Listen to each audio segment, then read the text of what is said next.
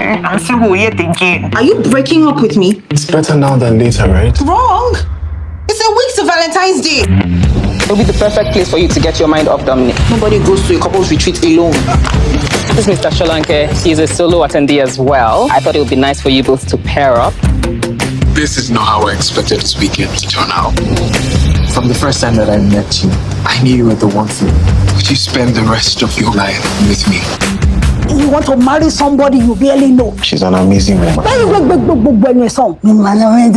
Holy Ghost fire. I will not endorse this marriage. However, I am willing to reconsider.